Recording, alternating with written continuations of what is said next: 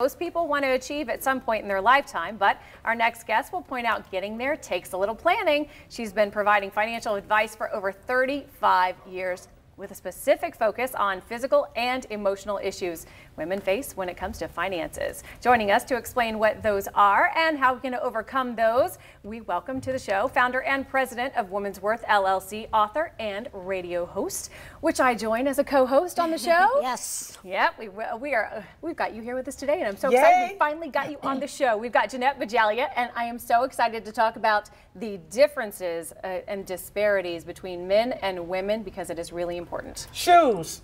We'll get there. Sorry. How much time do we have? Oh gosh. 6 minutes. Go. Okay. All right. So specifically, there's no area where gender differences are more prevalent than in the area of money and finances. So women really need to wake up. This is a wake-up call to say, if we want to control our financial health and well-being, we have to control our wealth. And you have to control your wealth by proper planning.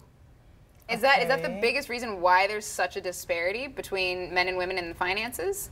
Well, when you look at all the compelling statistics, typically women earn less, about 76 cents to every dollar. I think the numbers have gone up to 77 cents to every dollar. Even less if you're a woman of color. And then we tend to work in professions that don't have pension plans, that have lower incomes. You find more women in education, you find them more in nursing, and those tend to be lower paying positions. So obviously, and then coupled with the fact that we live so long. The good news is we live long. The bad news is we live long and we have to plan for that long life.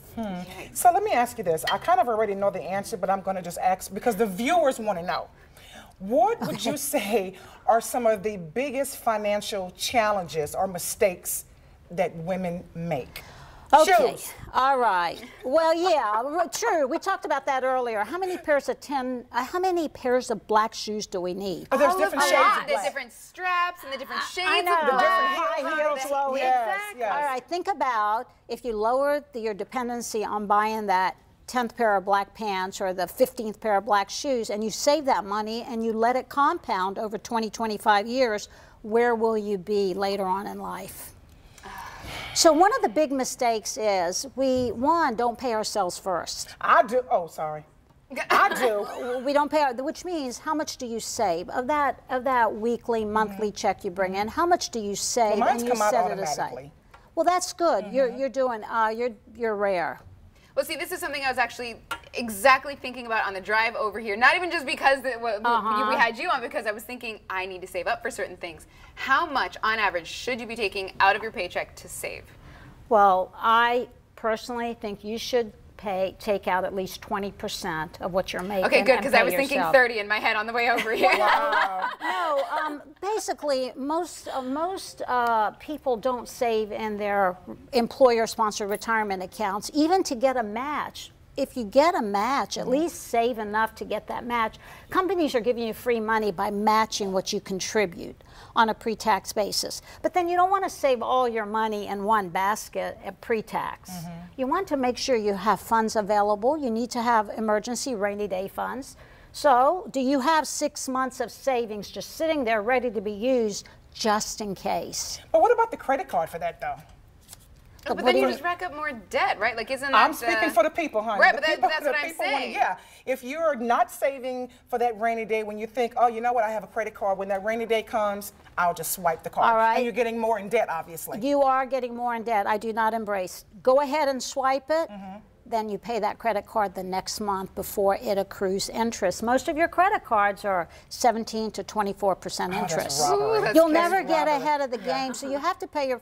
So we as women, because we're living long, and longevity is redefining retirement planning for us as we get older. So whether you're 40, 50, 60, 70, or 80, it's never too late, it's never too early to start planning for your future. This longevity is something that you've actually kind of researched because you've written 3 books, 2 of which are Planning a Purposeful Life, and then Wise Up Women, A Guide to Total Fiscal and Physical Well-Being. But in Planning a Purposeful Life, that one's specific. The way that you wrote it, I think, is really interesting because you went and found women who were a little older and asked how they did this money. So how did you put what was the idea for the book? Well, I started seeing a lot of my clients, and when I'd say, we have to make sure you have enough money to take you through 100, they would say, oh no, my mother died at 72, my father died at 80, I'm probably going to die at 85. And I say, no, well, let's make sure you have enough money to get you to and through 100.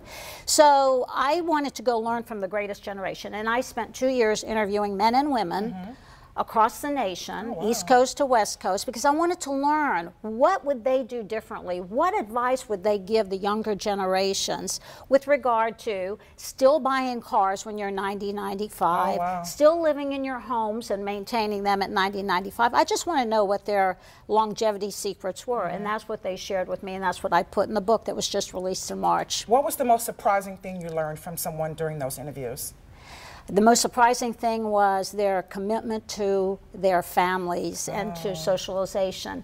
They stay connected with their loved ones. That is the most precious thing, because this is a generation that you have to understand. I interviewed people over 90, up to 102. Wow. So some of their kids have passed on, their friends have passed away, their family members have passed away. So guess what? Socialization is important, and their network of friends become their family, and it's a beautiful thing to see, because they serve one another. They serve their country, they serve their churches, and they serve their relationships. Wow. So well, I know we have to wrap, but quickly, what's the perfect age for women to start planning for retirement?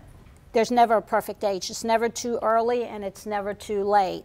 But if you haven't started planning and you're in your mid-40s, it's time to kick it up a couple notches and start planning. Now, yesterday. Fine, Yes, fine, jeez. All right, well, thanks so much for joining us. And if you'd like to find more information about Jeanette, including where to purchase her books, visit the website womens-worth.com, or tune in to our Women's Worth radio program on Sundays at 1 p.m. on WOKV Radio 104.5 FM. All right, well, coming up next, we are learning the tips for keeping children safe from cyber threats. We'll be right back. Is your body storing fat more easily?